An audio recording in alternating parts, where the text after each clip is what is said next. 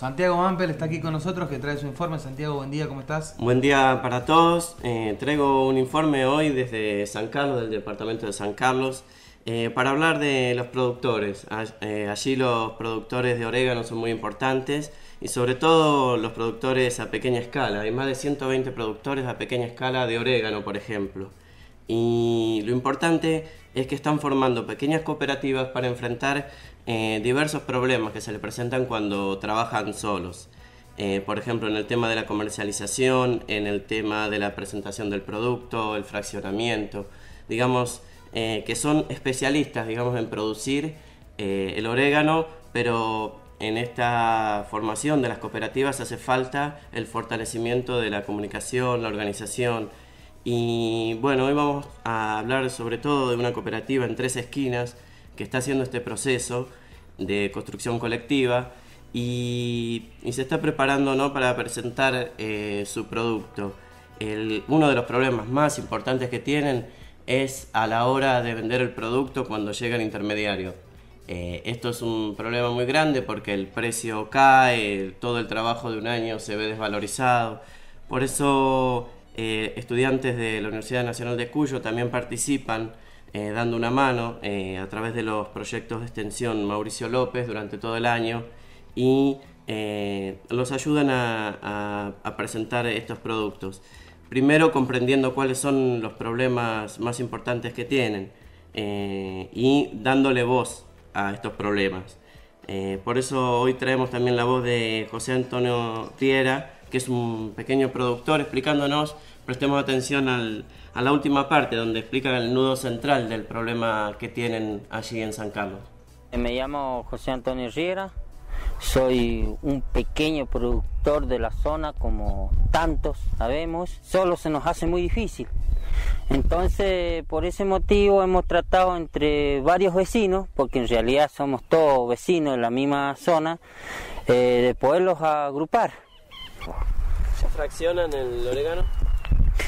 No lo fraccionamos por el motivo que no tenemos fraccionadora, nada, estamos independientes. Lo único que nosotros hacemos es producir, plantar, cosechar, y que se hace trillar, ahí viene el comprador y que es el intermediario, como todo el mundo sabe, se lleva la mejor parte.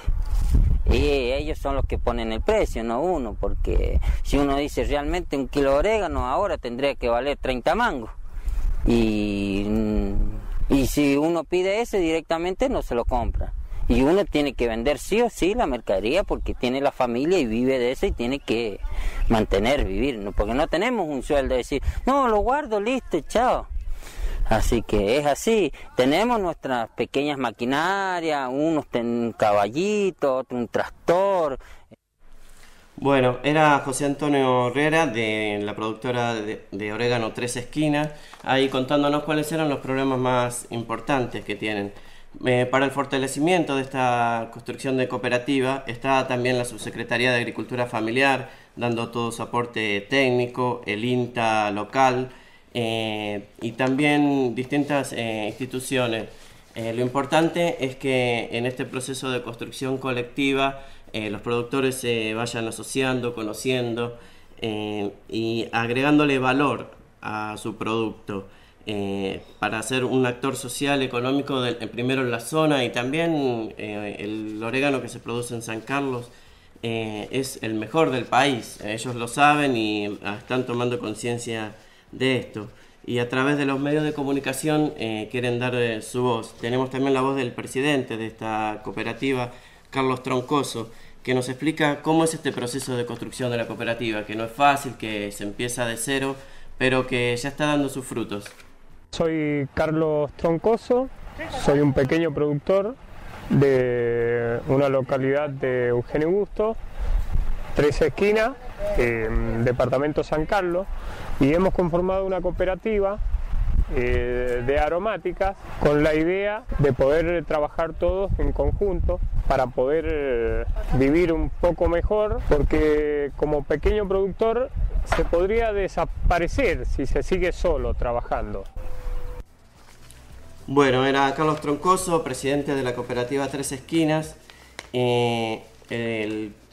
También hay otras cooperativas trabajando en la zona, en el polo de aromáticas, se produce también ajo, está la cooperativa también agrícola de La Jaula, también trabajando en este mismo proyecto. Y decíamos que también lo importante era la concientización sobre el valor del producto y que ellos puedan también expresarlo en los medios de comunicación. Tenemos un pedazo también del spot que ellos mismos han realizado para hablar de su producto.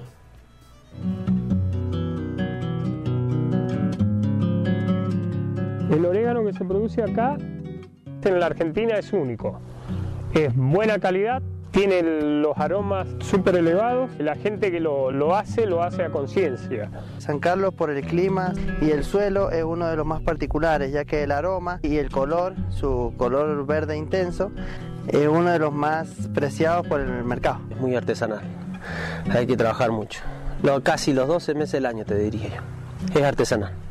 Han traído varias variedades, han estado probando y todas resultan buenas. El aroma, que tenga buen aroma y color, que sea verde, como le decimos nosotros, verde catita, es una buena calidad. Y hemos conformado una cooperativa de aromáticas con la idea de poder trabajar todos en conjunto. Nos hemos dado cuenta que solo se nos hace muy difícil. Cada uno tenemos la intención de progresar y tenemos muchas cosas lindas para hacer. Por eso entonces entre todos hemos decidido ser una cooperativa. Me enseñó mi viejo y a través de mi viejo grandes personas, muchos mayores que yo, que iban trabajando el orégano, iba perfeccionándome. Bueno, realmente nosotros estamos en esto porque nos gusta de algo. Buscarle una salida para ver si podemos estar un poco mejor. Quiero aprovechar a fondo lo que es el producto. Somos todos gente laburadora que realmente nos gusta esto y nos dedicamos a esto. La calidad era fundamental. Porque está acá, en San Carlos.